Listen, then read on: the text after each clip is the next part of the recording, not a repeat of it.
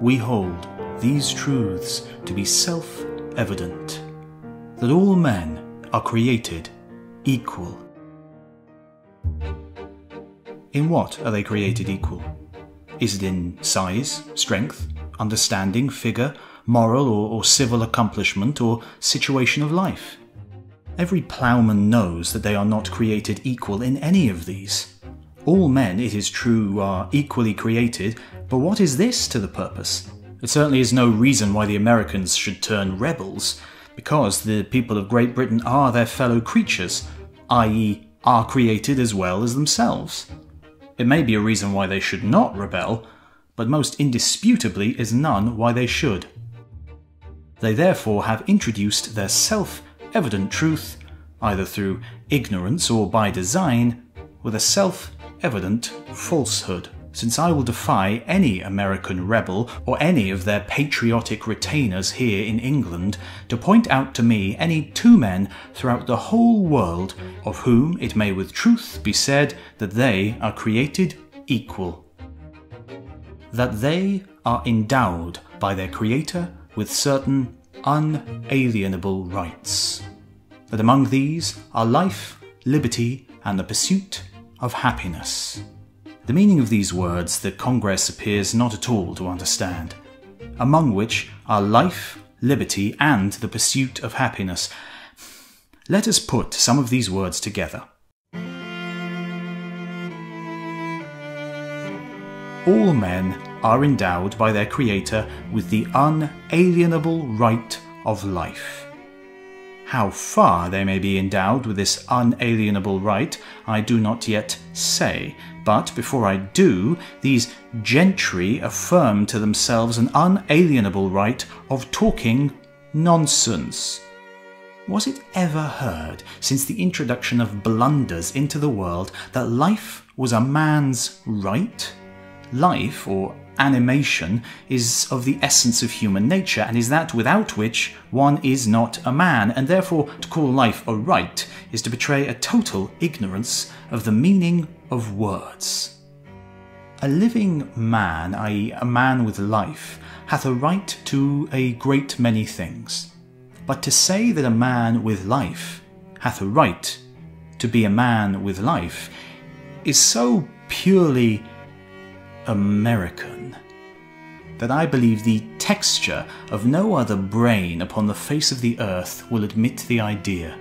Whatever it may be, I have tried to make an idea out of it, but I admit I am unable.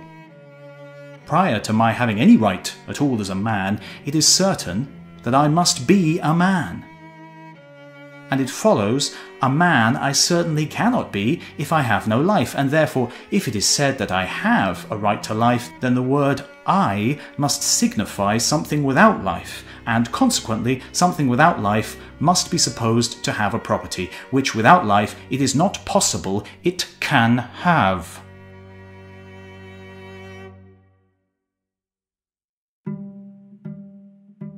But they say all men have not only a right to life, but an unalienable right. The word unalienable signifies that which is not alienable, and that which is not alienable is that which cannot be transferred so as to become another's, so that their unalienable right is a right which cannot transfer to a broomstick or a cabbage stalk, and because they cannot transfer their own lives from themselves to a cabbage stalk, therefore they think it is absolutely necessary that they should rebel.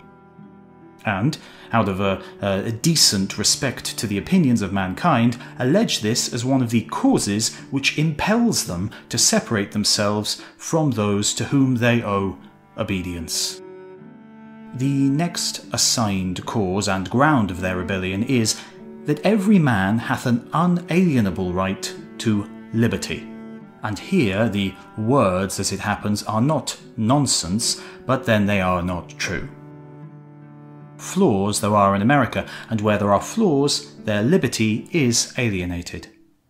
If the Creator hath endowed men with an unalienable right to liberty, no reason in the world will justify the abridgment of that liberty, and a man hath a right to do everything that he thinks proper without control or restraint. And, upon the same principle, there can be no such thing as servants, subjects, or government of any kind whatsoever. In a word, every law that hath been in the world since the formation of Adam gives the lie to this self-evident truth, as they are pleased to term it, because every law, divine or human, that is or hath been in the world is an abridgment of man's liberty. Their next self-evident truth and ground of rebellion is that they have an unalienable right to the pursuit of happiness. The pursuit of happiness is an unalienable right. This, surely, is outdoing everything that went before. Put it into English. The pursuit of happiness is a right with which the Creator hath endowed me, and which can neither be taken from me, nor can I transfer it to another. Did ever any mortal alive hear of taking a pursuit of happiness from a man? What they possibly can mean by these words, I admit, is beyond my comprehension. A man may take from me a horse or a cow, or I may alienate either of these from myself, as I may likewise anything that I have. But how that can be taken from me or alienated which I have not, must be left for the solution of some unborn Oedipus.